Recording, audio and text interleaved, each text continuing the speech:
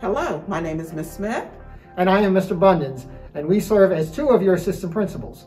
We are here to introduce a short presentation to prepare you for your return to school. Please watch and familiarize yourself with the new policies and procedures we have in place to support your safety. Throughout this message, we will emphasize, reiterate, and beat to death the 3 W's, and ask that you follow what we've put in place for everyone's protection. Keep in mind that as we move forward, some of these procedures are likely to be tweaked or adapted, so we ask not only for your patience, but your understanding as we navigate this uncharted territory. If you have questions, please do not hesitate to pose them to a staff member when you get to school so that you understand the expectations. Thank you for your attention, and we look forward to seeing you on campus soon. All students must have on file the Student Accountability and Required Health Protocol form. For bus riders only, the bus attestation form is required and can be found on the Wake County Public School website as well as the Garner Magnet High School website. Students will remain in their cars while they will be health screened by Garner Magnet High School staff. Screening will begin at 6:55. Students must wear a mask as they are screened in their vehicle. After passing the screening, each student will be issued a wristband and enter through the front entrance. Walkers will enter the school at the front entrance or the auditorium entrance after 6:55 and must be wearing a mask. At these entrances, students will receive a health screening before entering the building, and upon passing the screening, will be issued a wristband. Students will be required to wear a mask at all times and will be required to pass a health screening before entering the building. After passing the screening, students will be issued a wristband and will enter the building through the tech wing entrance only. Students must have their mask on before exiting your car. Students will enter the building using the auditorium entrance and upon passing the health screening will be issued a wristband.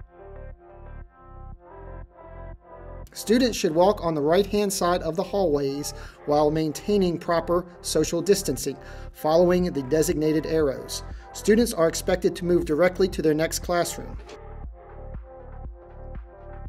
Only water refilling stations are available for use.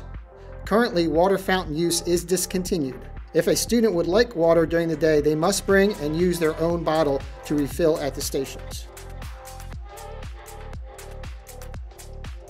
Breakfast will be served from 6:55 until 7:20. Breakfast is free for all students. If you are not eating breakfast, report directly to your first period class. The cafeteria is set up for social distancing and not for socializing. After eating, report directly to your first period class. There will be no gathering in the cafeteria, no loitering in the hallways or bathrooms.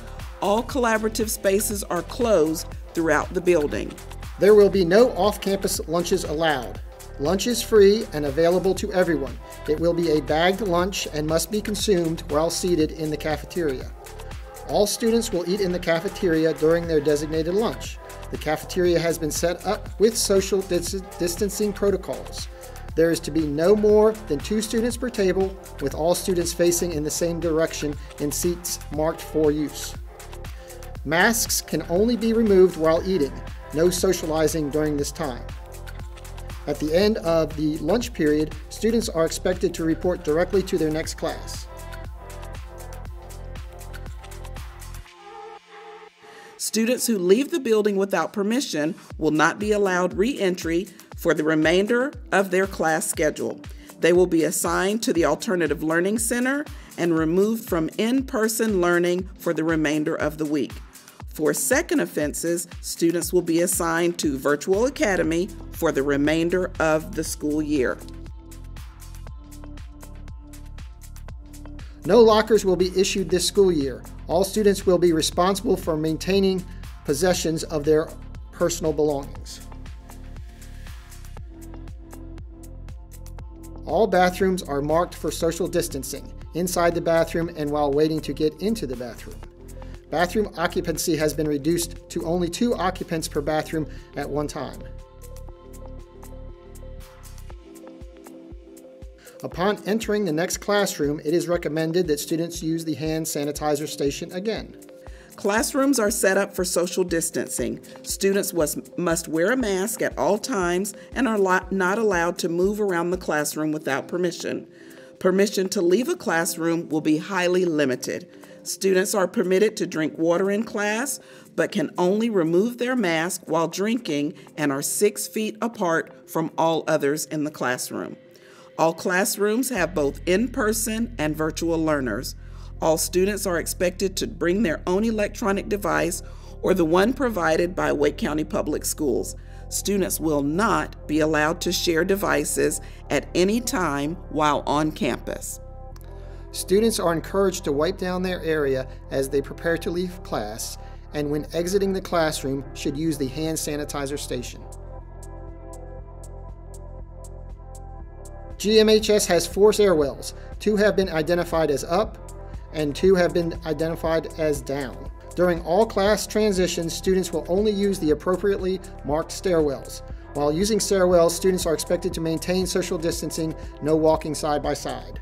At dismissal, all stairwells are down stairwells in order to move students out of the building as quickly as possible while still maintaining social distancing. Further questions can be directed to the appropriate administrator. Carter Hillman is our principal. Joe Bundens, Assistant Principal. Mark Maltzby, Assistant Principal. Blair Pruitt, Assistant Principal. And Ms. Smith, Assistant Principal. Thank you.